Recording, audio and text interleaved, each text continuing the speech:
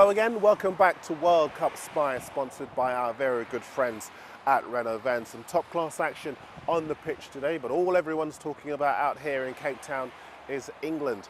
The word on the street is that Fabio Capello will indeed resign if England fail to beat Slovenia in Port Elizabeth, just up the coast from here in Cape Town on Wednesday. We'll tell you more about that in just a second, but first, as always, the transfers. Now we're hearing that the Inter Milan right-back Maicon has told his club that he will be off this summer. Manchester City will be waiting to hear whether he chooses them or Jose Mourinho at Real Madrid. I think he might well be headed to Spain. Our own Sunday Mirror says that Spurs boss Harry Redknapp wants to bring Atletico Madrid striker Diego Forlan to North London. I'm not so sure that he'd be a good signing. I think Spanish football suits him better than English football, where he struggled at Manchester United a few years ago. Now, Sol Campbell's mulling over two offers, according to the Sunday Express. One of them is a one-year contract extension with Arsenal, and the other is a two-year deal with Celtic up in Scotland. Which one would you choose? And here's one for you Portsmouth fans, because new boss Steve Cotterill is going to make centre-back Stephen Caldwell his first signing. Now, Caldwell's 29. He was released by Burnley last month after they went down from the Premier League. Now, the News of the World say that the exciting young Man City winger Vladimir Weiss is wanted by Newcastle. He's a good player, be a very good signing for Chris Hughton's side. The Screws also say that Bolton are about to snap up the highly rated Everton striker James Vaughan. He's 21 and he'd cost £1 million.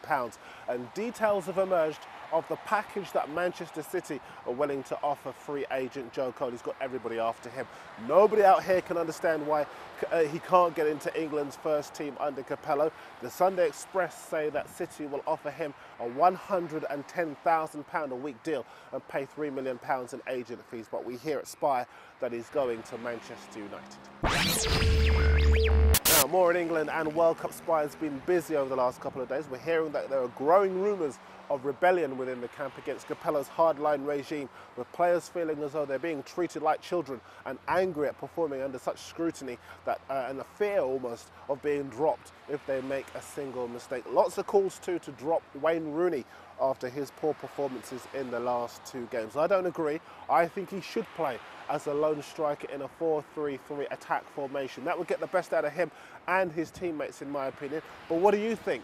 Should Capello drop Wayne Rooney, or should he keep him in the lineup? You know how to get in touch by now. Let me know what your views are. Now, just on the manager situation, there could be a few tug-of-war situations if Capello does indeed go. Lots of papers saying today that Roy Hodgson could take over at England, but of course Liverpool want him, and Harry Redknapp would also be keen for a crack at international level. The papers also saying that either Mark Hughes or Sven-Göran Eriksson could take over at Fulham.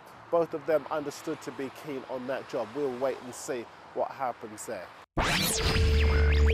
Anyway, as we suggested yesterday, it's not only the England camp where there are big problems. France have sent Nicolas Anelka home for insulting their coach Raymond Domenech, but we're hearing out here that other players hate Domenech just as much, and he has totally lost all control over that dressing room. Of course, Laurent Blanc due to take over there after the World Cup is over. Spain have been forced to issue a statement insisting that their coach Vicente Del Bosque will keep his job, with anger reaching fever pitch after their defeat to Switzerland last week. The Cameroon coach Paul Le Guen insists he will not resign, even though the country wants him out after they became the first nation eliminated from this World Cup. Samuel Eto'o horrendously played out of position in the first match, of course, for them.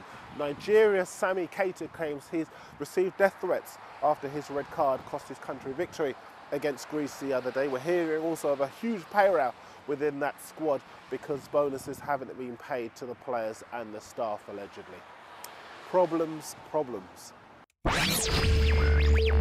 Time for some of your messages, and on YouTube, Cheeky Spencer Mike says here, you've only just got to South Africa and you can be back in the Football Spy studio by Wednesday. Yes, we know, Spencer. Thank you very much for pointing that out to us.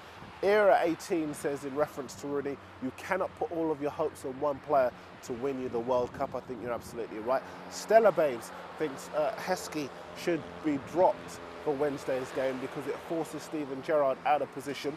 And we've got, I think, time for just one more. Ivor 1977 thinks 4-4-1 with Lennon and Cole on the wings, Barry and Lampard holding, and Gerrard in the hole the way to go. And with my belief in England beginning to flag a bit, JKJ Tastics reminded me on YouTube that I actually do know what I'm talking about. He says here, Darren, I remember last summer I asked you to make predictions and you predicted Inter Milan would win the Champions League. Definitely not a view many would have taken, so kudos to you. Thank you very much indeed, JKJ Tastic. Let's cross our fingers and hope that England can yet turn it around in Port Elizabeth on Wednesday. World Cup Spy is back in association with our friends at Renault Vans tomorrow.